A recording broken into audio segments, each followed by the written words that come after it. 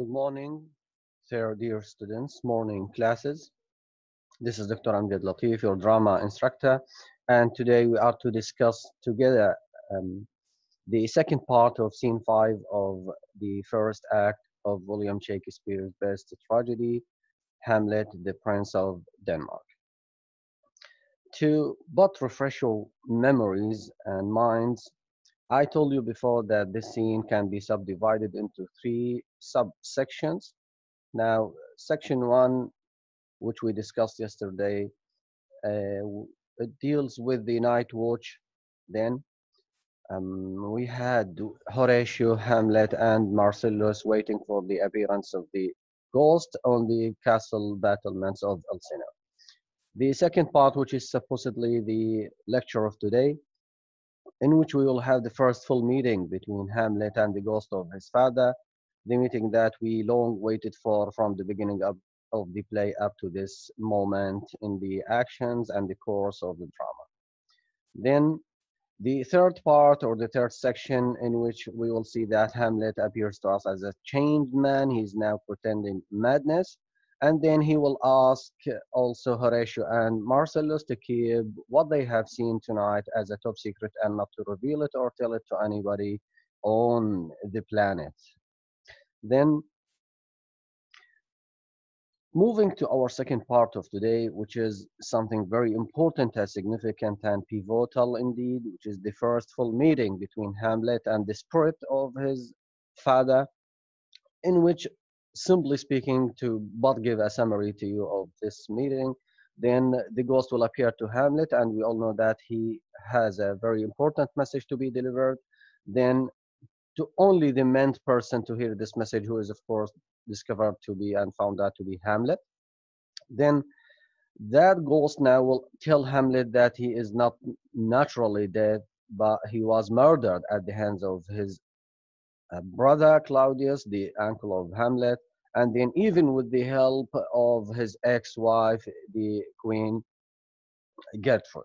Then after that, the ghost, the spirit of Hamlet's father, will ask him to give him swears and vows to get his revenge and vengeance, so that he will let his soul to rest in peace and to move from purgatory to heaven. Then to dig some deeper in the events of the second part of this scene, which is the most important, in fact, in the whole Act 1, then you will see that the ghost of Hamlet's father, from its first appearance, really, even when it is a ghost, its appearance is something royal, is something authoritative, is something like the really the and actually the appearance of a king. Then displaying dignity, authority, gentleness, and sadness from its part, the ghost. Now the ghost of Hamlet's father identifies himself to Hamlet by saying, I am thy father's spirit. So really, even from the early beginning now, you will see that the ghost now identifies himself to Hamlet, his son, as the spirit of his father. The reason behind this is definitely because Hamlet doesn't know up to this moment if that ghost and spirit, if it is evil or a good spirit, if it is really the symbolic, let us say, incarnation of his father, or something else, a devil maybe, or an evil spirit, or the like. So the first thing to be done really cleverly by Shakespeare, the first thing to be done from the part of the ghost is to identify him in this very clever way, to let Hamlet rest in peace, and to let Hamlet, let us say, having no doubts that this is an evil spirit, but it is the spirit of his father. Then the apparition, the spirit, the ghost of Hamlet's father tells Hamlet that it is condemned to walk the night. It cannot rest until the sins on its soul are burned away. The ghost cannot tell Hamlet what purgatory is like or how the spirit suffers in fire. Mortal, the human beings, couldn't understand or bear to hear the horrors that wait beyond death for those who die with the stain of sin on their souls. So really, we have here a very significant question. Then our query here, our question here is, we all know that this king, Hamlet's father, was a good king. He was really good for the wife. He was really for the family. He was really for the kingdom. He was really for everybody then at the time of his living. So surprisingly now, we hear him tell his son that he was living in purgatory, not in heaven, not in paradise. Okay, so purgatory is a place in hell in which people who have sins, who have also good deeds, okay, they will be burned then for a while in hell and purgatory, and then they will be sent back to heaven to enjoy the blessings of paradise. Okay, so really we want to discover out this fact, to figure out this idea, this notion, what makes that good king to live in purgatory. Yes, it is not Elysium, it is not hell for for the damned souls, which is Elysium. No, it is in between.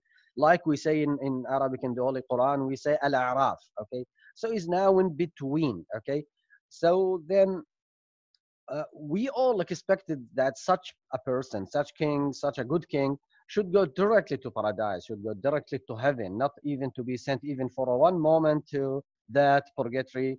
And we never expected that he had sins to be burnt down then before enjoying the blessings of paradise.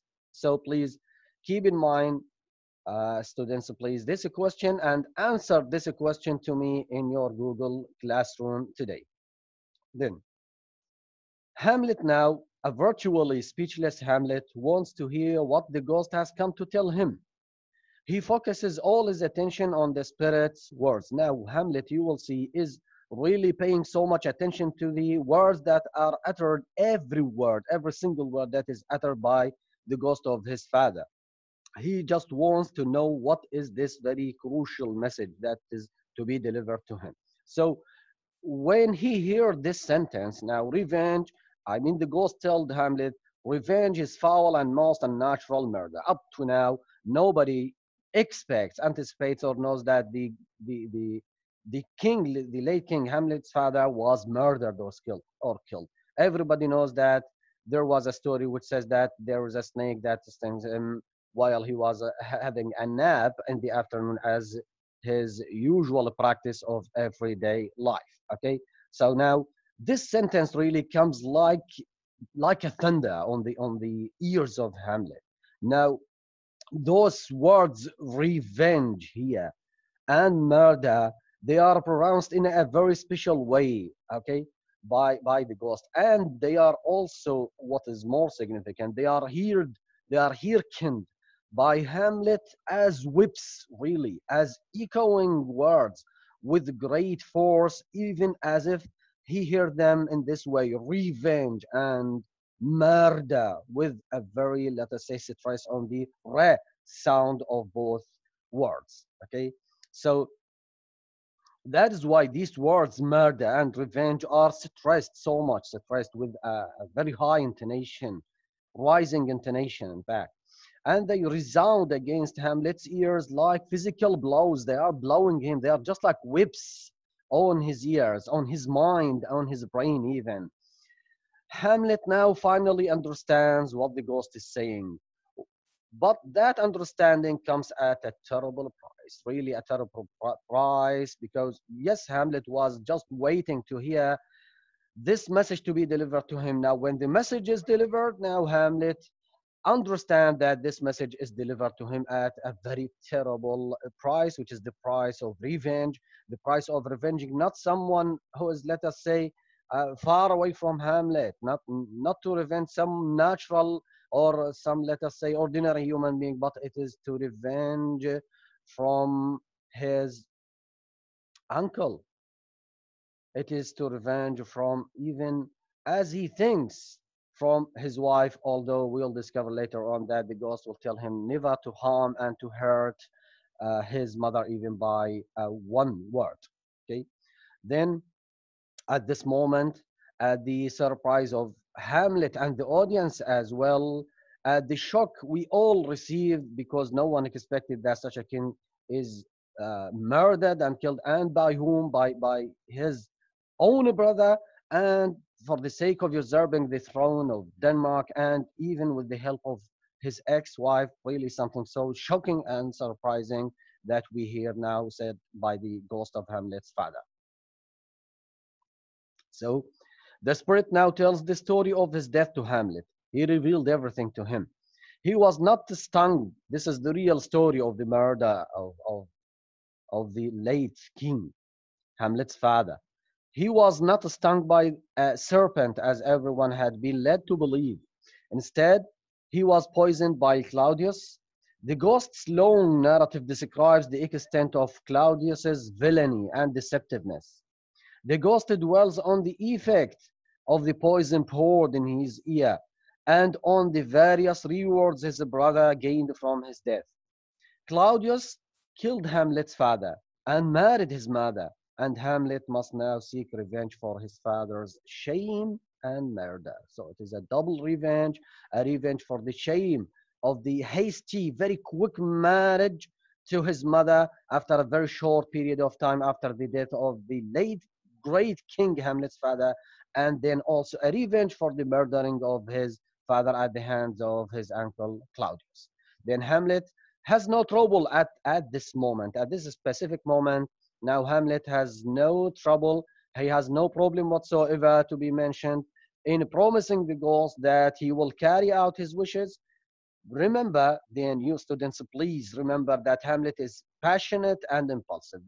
That is why he is now impulsive. He acts as a passionate person. He is now acting in with the drive of his feelings, okay, with the drive of his passions and emotions.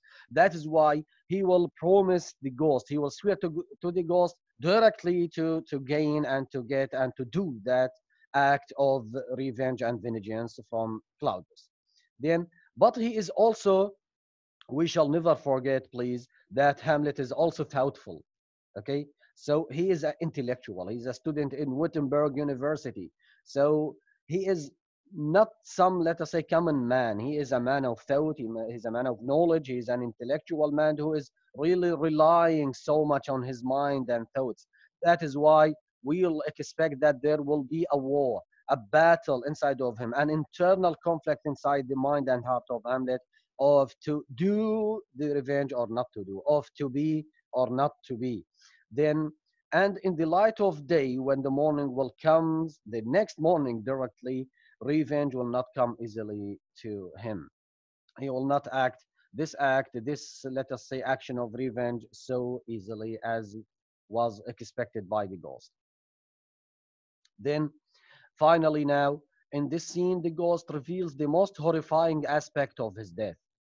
Then, in another lapse into the Catholic tradition of that time of the Elizabethan period and era, the ghost cries that he was sent to his afterlife without a chance to confess and do penance for his sins. So he was sent to purgatory without even, he is sent out of this life and to purgatory without having even the chance to confess his sins. This is a Catholic tradition that when a person was able to confess his sins before his death, he will send directly to paradise and to heaven. But if she doesn't have that chance, then that person will be sent to Elysium if his sins are more than the good deeds done by him, or if he is now a mixture, he has a mixture of sins and, let us say, good deeds, then he will send to purgatory if and only if he or she had not the chance in their lifetime to confess their sins. Okay, so this is the matter now that happened to the king. He was murdered once at a sudden, so he had no chance to confess his sins. That is why now we understand he is sent to purgatory, and then he is to be burned for a while for the sins that he committed and was not able to confess them. And then after that, he will be sent to paradise and heaven.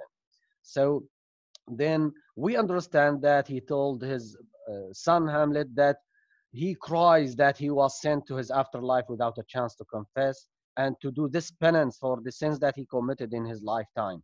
So he mentioned it in this way while he said, I was sent out of this life with all my imperfections on my head. So all the sins he committed, he was not able to confess. He was not giving the chance to confess his sins and his, as he called them, imperfections. To why he is now going and be sent to purgatory, because he left this life with all the imperfections on his head, with all the sins that stained his heart and mind. Then, according to the Catholic belief, without absolution, what is this absolution? It is called by the Catholics the last rites. Okay, the last rite that is given to the person to confess the sin so that he can go to paradise. Then, without having this chance of absolution, of confession, of what is called by the Catholics the last rites, now the soul of a person is marked with sin and must stay in purgatory, that place which is between Elysium and paradise, which is between hell and heaven. Then that soul should stay in purgatory until the sins are removed and cleansed, all by the fire that is the holy fire of God, as William Butler Yeats called it, the holy fire of God that is cleansing and purifying and purgating the souls of the sinners so that they can then be sent to a paradise.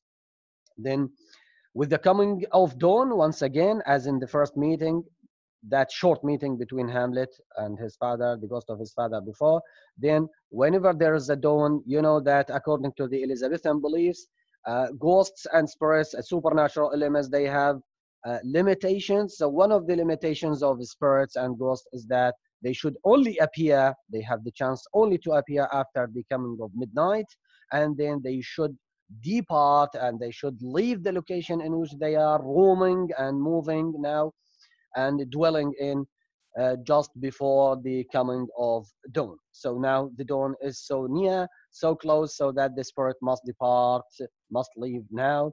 His last words, surprisingly enough, the last word he uttered to Hamlet, to his son, are remember me, as you see, remember me. So really, we are again shocked and surprised. We all know that Hamlet was the only character in this play from the early beginning of the play up to this scene, up to the end of Act One. Nobody ever has even a mention of the king. Nobody remembered him. The only person and character in the play who was really remembering the memory of his father, the memory of the late king, is Hamlet and only Hamlet.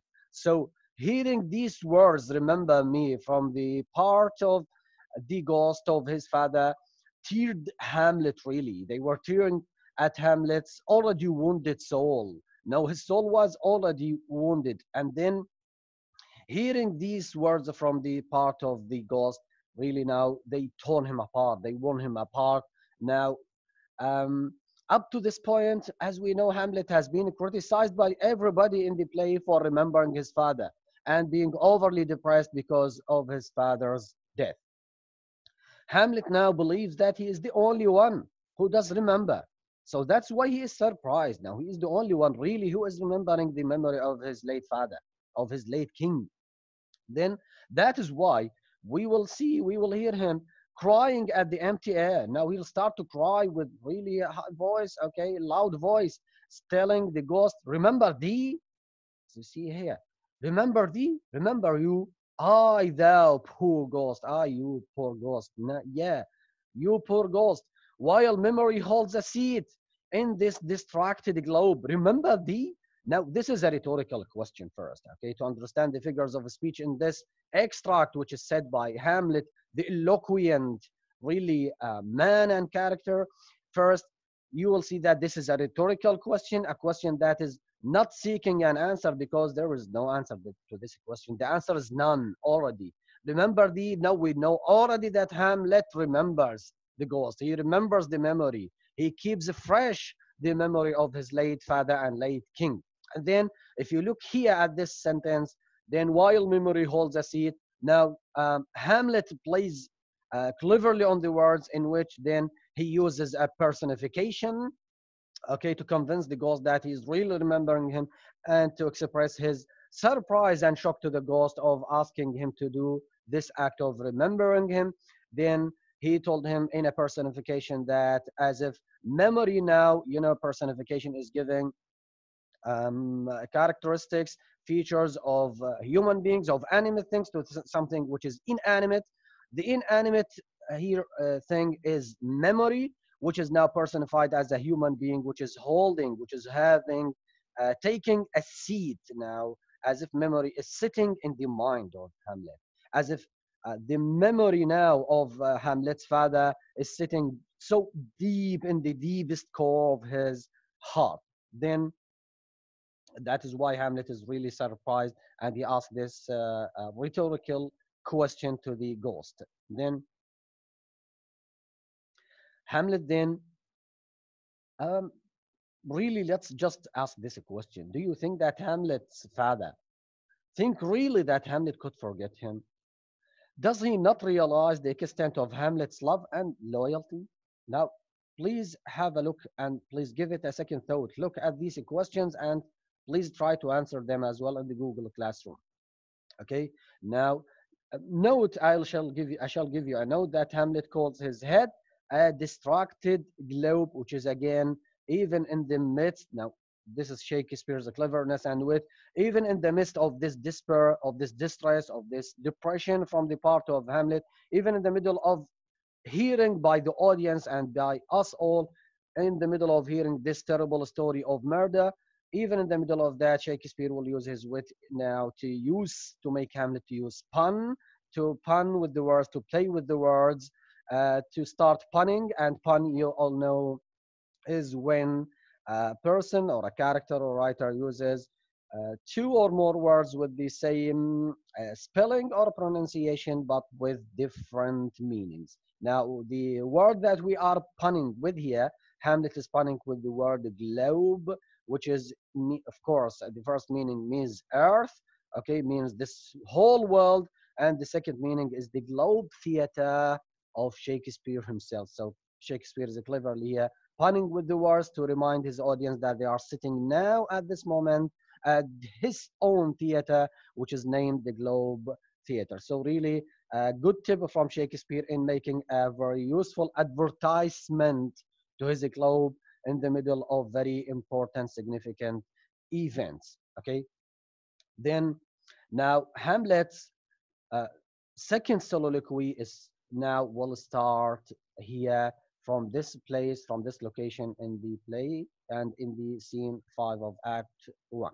Now, you remember we had the first soliloquy of Hamlet in which it was a soliloquy of depression, of sadness, of melancholy, only in which he was wishing to be dead, in which he embodied and symbolized all the characteristic features of a depressed person, that depressed person who hates his own life, that depressed person who thinks that he has no power to change anything and everything in the world, and even he has no, let us say, control over even his own life and decisions. Now, this second soliloquy starting from here is a totally different soliloquy because now the real story of the murder of his father is revealed to him. That is why now the second soliloquy of Hamlet is filled with anger. It is no more with depression and sadness, but it is filled with anger, excitement, and resolution. Anger for the murder for hearing the murder story of his father at the hands of his uncle with the help of his mother. Then excitement, a surprise, a passion, really a great passion of revenge. Then also an excitement for and a surprise for what he is hearing from the part of the ghost according to the murder story. And also it is a soliloquy that is filled with resolution. Now, for the first time in this play, we will see that Hamlet is a fully resolute man, is a fully resolute character. He will give the vows and the swears to the ghost of his father directly without even giving it a second thought. So Hamlet now is having resolution to have vengeance and to have this revenge act against Claudius for the murder of his father. Hamlet now knows that the hatred he has felt towards his uncle from the early beginning of the play has not been unfair or misplaced. Hamlet has no trouble promising his father that this one thing, which is, of course, revenge, the most important and focal and pivotal theme of our play, will now occupy him solely. So, from this, uh, let us say, from this part of the play up to the end of it, we will see that Hamlet's mind, Hamlet's heart, will only be occupied with only one thing, with one aim, with one goal, with one objective in life, which is to having this revenge for the murder of his father. Then he calls on the entire universe to be a witness to his vow. He is now calling everybody to be a witness, and even he is now addressing the universe again in a personification.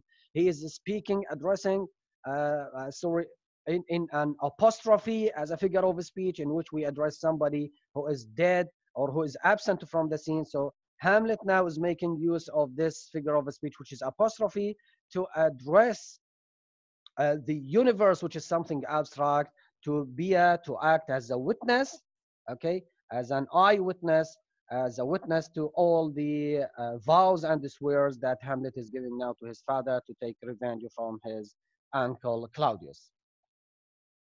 So then he condemns look, when Hamlet moves from passion to his thoughtful character and personality, is really something else. So now, after this passion of the vows and swears giving to the father, now he condemns Claudius for having placed the burden of revenge upon him. Really, it's a hard burden. It's a weightful burden.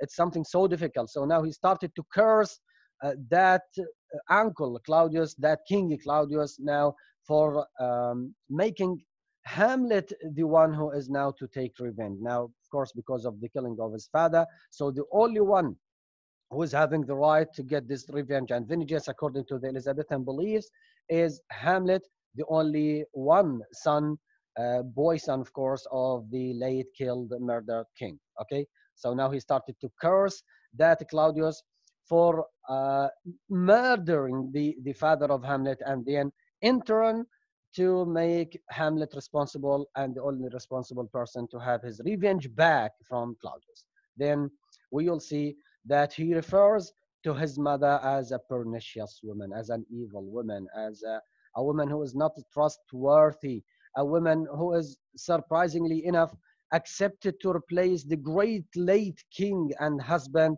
with someone who is, according to Hamlet's words, who is a villain, a smiling damned villain, as he called him here. Okay, so really it is something never understandable.